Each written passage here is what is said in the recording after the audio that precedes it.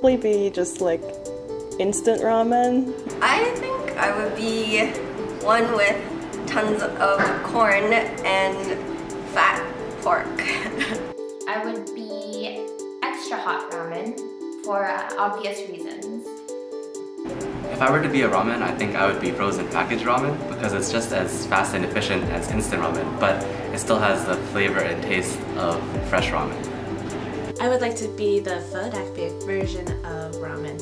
In direct translation, it's special pho. I would be cold and springy and salty because that's kind of like the eat. I would be Indomie just because it's a bit more complicated to make than like instant ramen. It's complex, so it's like me, which is kind of cool. I would be an Indomie because Indomie is the best and I'm the best. I don't actually like ramen that much, so I wouldn't be a ramen. I'd be original Chinese noodles, just like me, an original Chinese.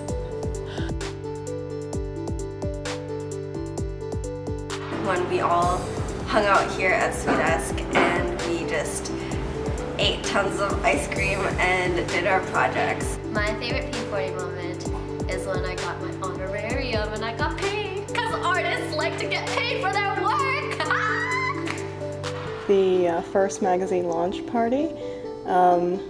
Just really liked the atmosphere, and I loved seeing Postmodern Disco perform. So far I've been to meetups and I've looked through the magazines, and it's been really cool just seeing everyone's work like published in print. I really enjoyed being a part of the loose leaf launch. It was the first time I had ever read with 5 or 6 other Asian women. My favorite P40 project / event / memory would be the launch of Loose Leaf magazine. One of my favorite Project 40 events was just attending their social gatherings and then meeting other really cool Asian writers. I'm looking forward to working on my project for Project 40 collab initiative with Janice. Seeing more and more Asian American, Asian Canadian content creators. I'm really looking forward to the next volume of Loose Leaf. There's a lot of exciting new content in there, and I just can't wait for the launch so everyone can see it. Making more art and seeing P40 grow. I am really looking forward to seeing this space grow. I'm looking forward to seeing more and more Asian Canadian artists coming into the space, expanding the space, telling their stories, and ultimately being heard.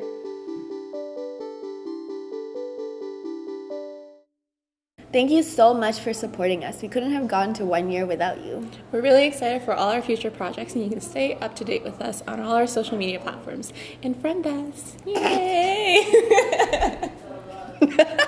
We did this last time too. Are you going to ask the questions?